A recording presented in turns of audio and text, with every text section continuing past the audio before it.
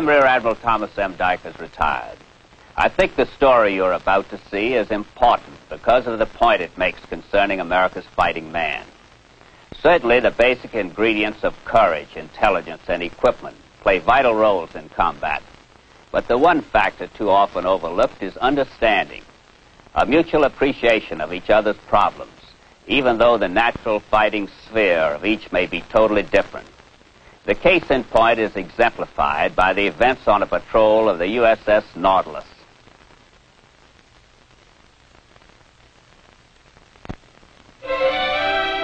This is our story's starting place, the Hawaiian Islands. Pearl Harbor in the fall of 1943, home base of the submarine force Pacific Fleet, which was quickly proving its worth against a formidable enemy. The USS Nautilus, one of the ships of that fleet, was in for refitting after a hazardous mission. Hardly anything new for the Nautilus.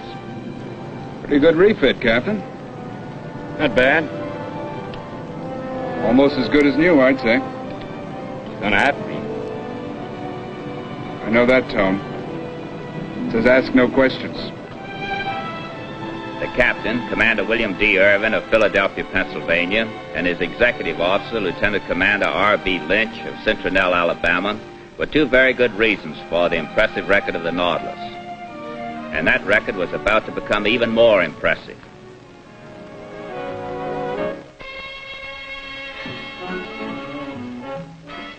Come on already, let it go. Don't rattle me. Step softly, men. Johnny Landon, gunner's mate of the Nautilus, is shooting. That ain't no deck gun, Pappy. Knock it off, Lenny. Did I needle you when you were shooting? I can still win. Reduction like that because I'm 2 bits ahead. It ain't the money. I know. Johnny, if there's a better guy around, I never saw him. But you got a thing about winning that throws me. Absolutely fractures me. Everybody likes to win. Oh, not like you. With you, it's a mania. Who's making the production now? Come on, you know what I'm talking about. Everything you do, you gotta win. Gotta be the best. Like this. Any other guy would just be killing time, relaxing. But not you. Stinking pinball game, that's all it is. And yet you gotta beat me. You ain't gonna talk me out of winning.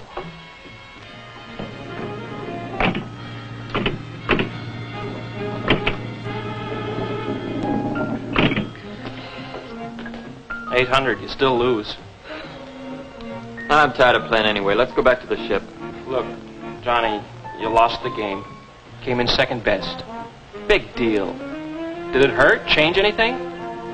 Okay, stop with the curbstone analysis. It's illegal without a doctor's license. Let's go back to the ship. I'll play you a game of acey-deucey. I know I can take you. Come on.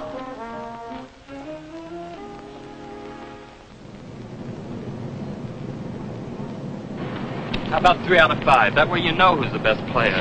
Hey, look. How about that for a weird sight? Marines, what are they doing on the Nautilus? I wonder. What company? I don't know. They getting settled below all right? Kane and Tully are handling them, sir. We'll be crowded, but we'll manage. Gonna be just as crowded for them, Ozzy. Well, we got a long way to go and a lot of work to do. We'll shove off as soon as everyone's aboard. Aye, aye, sir.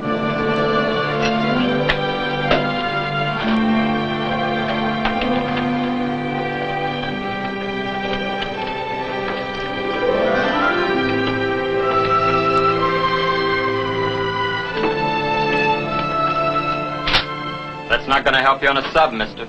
Johnny! Johnny, what are you doing? Are you on this tub? You kidding? Captain don't make a move without me. Oh, Lenny Greer, my brother Lou. Hi, how are you? Well, what do you know about this? My own little brother. Oh, I'm sorry, kid. It slipped out. It's been a long time. Sure, Lou. Oh, it's great to see you. Just great. What's all this about? Well, who knows? They told us to pack up, and here we are. Looks like you guys are going to give us a lift someplace. Great. Maybe you'll see how a real outfit works now. Well, you haven't changed a bit, have you, Johnny? Come on, give me a hand with this gear, will you? Less than 1 hour later, the USS Nautilus moved quietly away from the docks of Pearl Harbor, heading southwest across the Pacific. In addition to our full complement of 102 officers and men, she carried 78 guests. They were officers and men of the 5th Corps. Every man aboard shared one thought in particular, that the Nautilus was headed into something important, something big. But only one man really knew the full size of the job to come and the risks involved. So that's the deal. Sounds big, Captain. It'd hardly be any bigger. Full-scale attack on Taro. Combined land, sea, and air operation. We're just one part of it. Our big job is to land those Marines on Apomama. You mean there's more? The Marines are just the last part of it. There's a strike at Beicho first. We draw observation duty there. I guess somebody's got to do it. Yeah, but there's a hook this time. Just take a close look at that operation order and chart. There's going to be a lot of ships in the Beicho area. Our orders prevent us from firing, but we won't be immune to attack. Sitting duck. The polite term is observation duty. The Nautilus was indeed only one part of the attack being readied against Tarawa, and all component parts of the operation moved steadily to their assigned parts of the battle area. But no matter how varied the equipment or how plentiful, in the last analysis it is always the men upon whom the battle depends. And as fighting men know, one of the worst parts of battle is often the waiting. Aboard the Nautilus, there was plenty of that. You gonna play it or not? Sorry. Guess it's this heat. 10 days is a long time to be cooped up. Get him. You've never had it so good. A taxi ride all the way to ringside. Weren't for us, you'd be walking. Oh, look, what's bugging you, Johnny? Me? He said that... All he said was that it's hot. It is. Now, why do you have to go making a great big my father can lick your father thing out of it? Oh, the heat makes everyone edgy. Well, let's play, huh? Still your play. Guess my luck's working. You sure got the touch, Marine. You're beating our brains out. That's enough for me. I've got some other things to do. What's the matter with your brother, Lou? Did I say anything? No. What's bothering him was said a long time ago.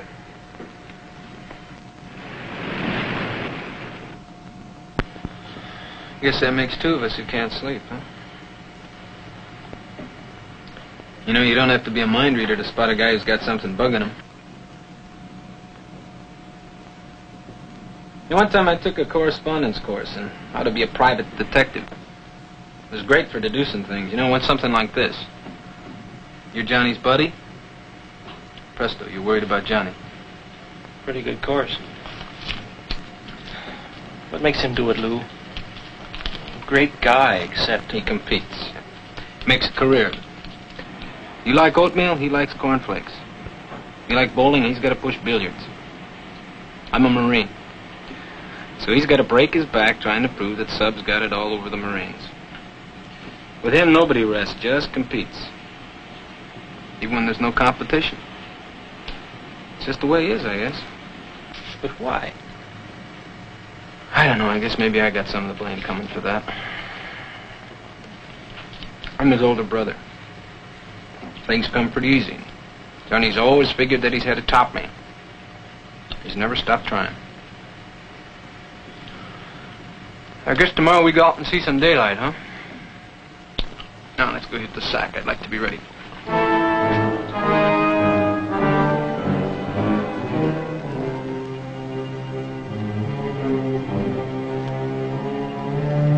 Beicho should be sitting out there. Level off at periscope depth. I have props up there, pretty far away. You'll hear plenty of them. 60 feet. Upscope.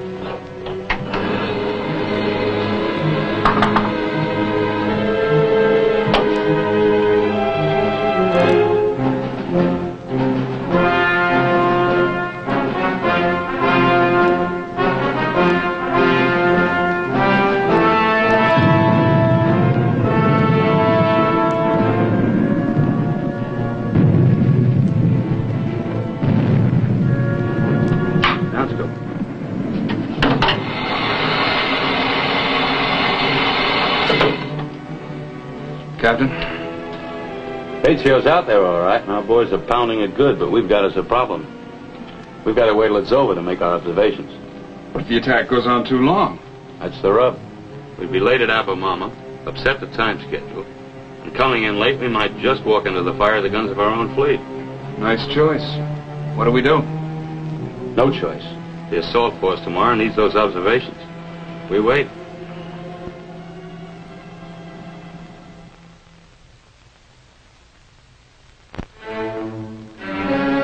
Through the long day, the Nautilus lay offshore, waiting for the attacking force to complete its work. Every passing moment added to the task facing Captain Irvin, and daylight was fading when the assault was finally over. All surface craft have pulled out. Wish we were going with them. Any daylight left, Captain? Not much, but it'll have to do. Assault force still needs that information. Steady on new course 180. Steady, 180. It's going to take time, but it's got to be done. And while submerged, there'll still be some fight left on that island. It did take time. Cruising slowly at periscope depth approximately 800 yards off the beach line, Captain Irvin gathered his information in the only way left open to him. What he saw was anything but reassuring. The damage done by the attacking force not nearly as extensive as hoped for. Obstructions such as traps and nets were still in place and formidable. A steel observation tower was still standing. Many pillboxes appeared to be completely undamaged and ready to give a good account of themselves when the next assault came. It was indeed important information. It's a rough island. It's still a problem. Yeah, we had to get this, but it really put us in a bind. We've got to get out of here and get this report off, but look, here's us. To the west, carriers, cruisers, and destroyers. To the east, 50 to 60 assault ships, keyed up for tomorrow's landings and trigger-happy. Tarawa boxes us off to the north, and this atoll to the south.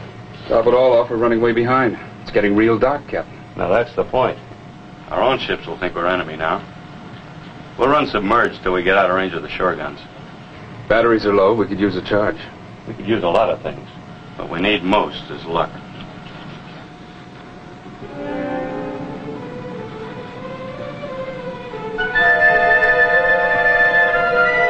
They knew that the destroyer probing with her sound search gear above them was one of ours, and it had them worried.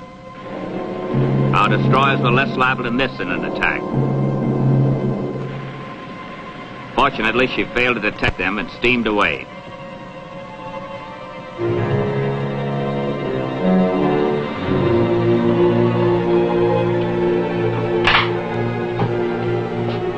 Polly says we've got to have a battery charge now, sir. We'd better go on up then. What's the identification signal for 10 o'clock? I just looked it up. It's a green star. I want Tully and that signal gun up on the bridge with me, and tell him to be sure to check the color. Aye, aye, sir.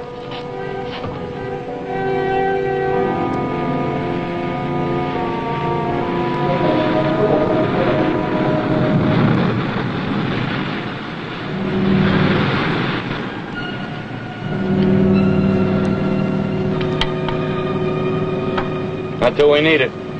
No sense disposing our position before we have to. No, sir. You sure you checked the color? Just did, sir. It's green. Any other color, and it's a goodbye ball game. That light below can fool you. It's green, sir. Got the observation report off, sir. Well, that's one job done.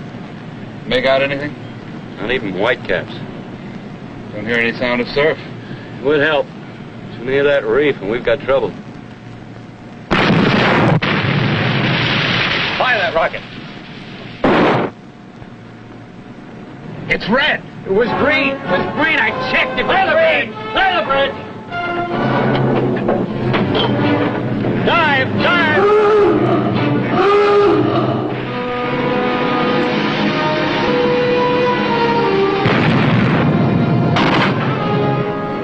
It's a dud. The rupture of the hull is the same.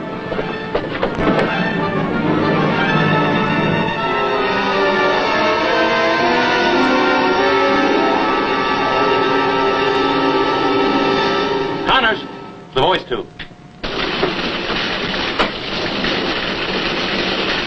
Anderson! Come in! Get a damage report from all compartments. Aye, aye, sir.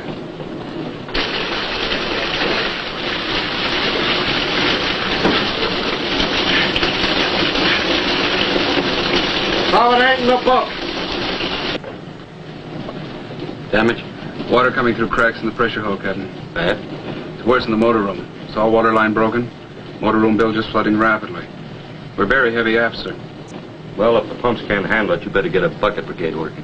Aye, aye, sir. How are you coming, Anderson? Pressure's building up, sir. Could use a shove. Connors, help him. Yes, sir.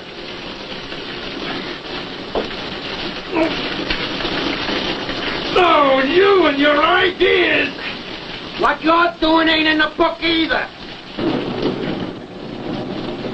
You still hear us? I just want to tell you the gyro compass is acting erratic, sir. Well, if you really want to worry, start thinking about that shell lodged in the superstructure. That's a dud, Captain. Yeah, but there's no way of telling how long it's going to stay one. 20 bits. They keep changing the bit players, but the star don't even get a rest. What are you trying to do? Push me into this? Got the leak in the motor room stopped, sir. Pump's going full blast. Bucket brigade working anyway. 200 feet. Theoretically, enough to crush the hull. I never did like theory. 210 feet.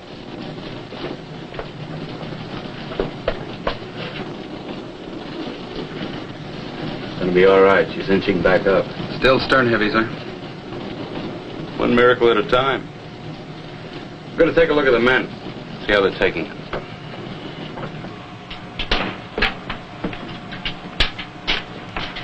Do anything for you, Captain? Just wanted the men to know there's nothing to be concerned about. We'll be up on the surface soon. Nothing at all to be upset about. You're not upset, are you, Sergeant? Well, putting it this way, Captain, I'm not upset. But this is the wildest place to try and dig a foxhole.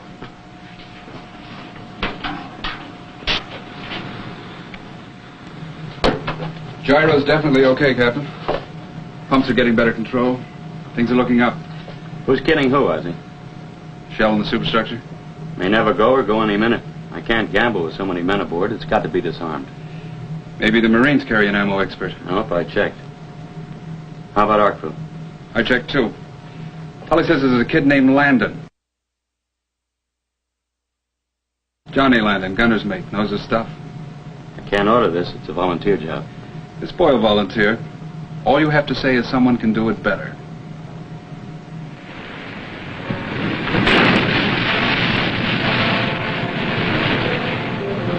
Minutes after the Nautilus broke surface, the delicate job of disarming the shell in the superstructure was begun.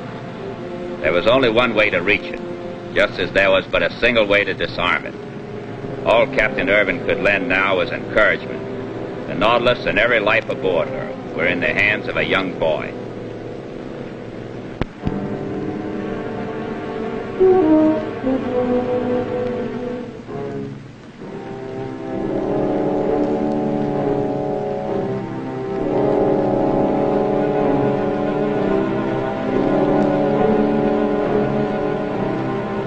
All right, sir? Yes, sir.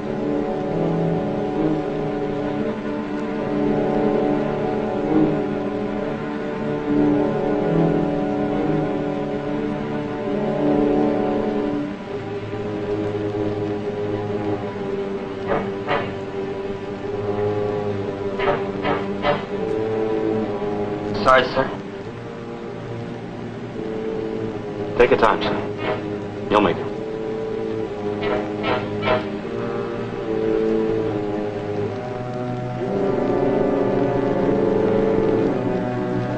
It's moving, sir.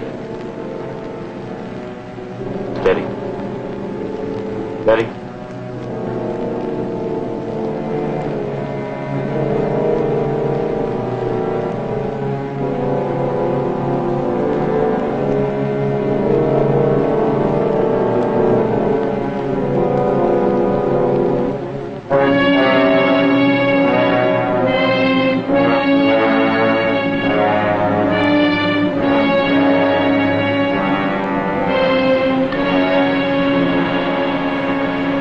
Good boy, Jim.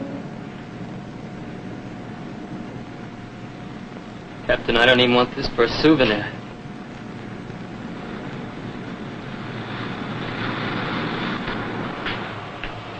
You look like a guy who's got problems instead of a hero. Thinking. Lou, that thing with the shell? There wasn't a guy aboard who didn't seem proud of me, who didn't make a fuss. Look, if somebody else had done it instead of me, I'd have been jealous. What's wrong with me, Lou? Took more guts to admit that than it did to disarm that shell. There's nothing wrong with you, Johnny. It just takes some guys a little longer to grow up, that's all. And I think you just took the fuse out of that problem, too. Less than 24 hours later, the Nautilus lay off its destination, the island of Apamana. But even now, her job was not over. She was to remain in the area should the Marines need additional food, ammunition, or any other kind of help.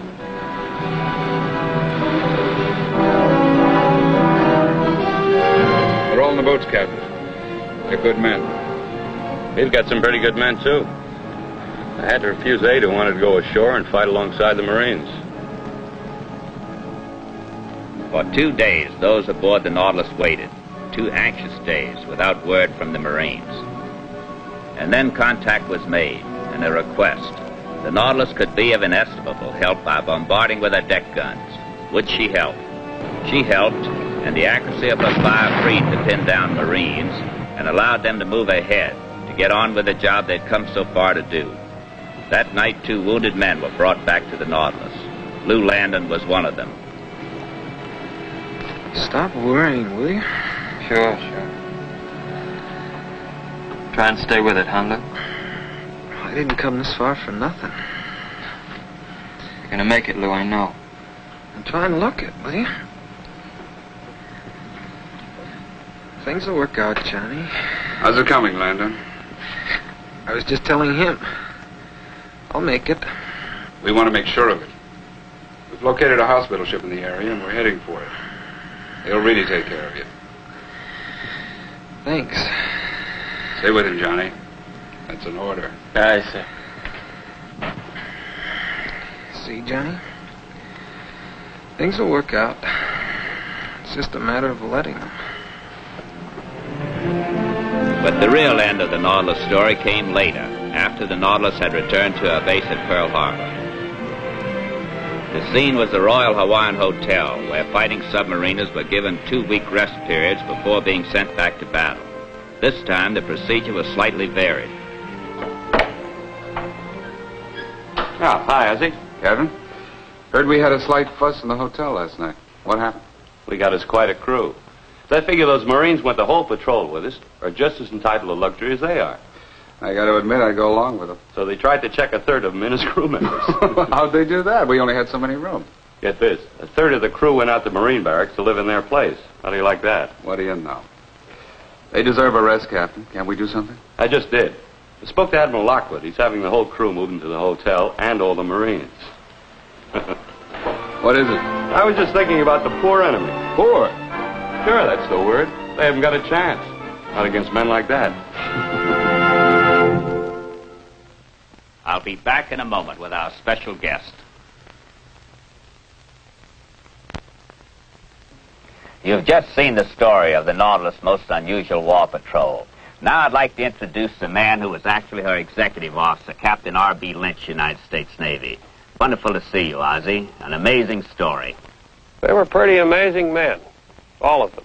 You know, at dinner last night, you said something about the American fighting man that really impressed me. Mind repeating it? Well, simply that few of them ever bother to assess their own value, but they sure recognize it fast in the next fellow. Understanding covers better than anything else, I guess. Sure makes them work together. That's about as well as I've ever heard it put. And you're certainly not going to get any argument out of me. Didn't think I would. Ozzy, I want to thank you for providing us this exciting story and for taking the time to come over in person. It's been a pleasure. Be with us again next week when the Silent Service brings you another exciting submarine story. Take her down and softly glide through the deep blue underneath the ocean. We'll control the oceans wide from down, down underneath the sea. Safe and close, we'll pass the word.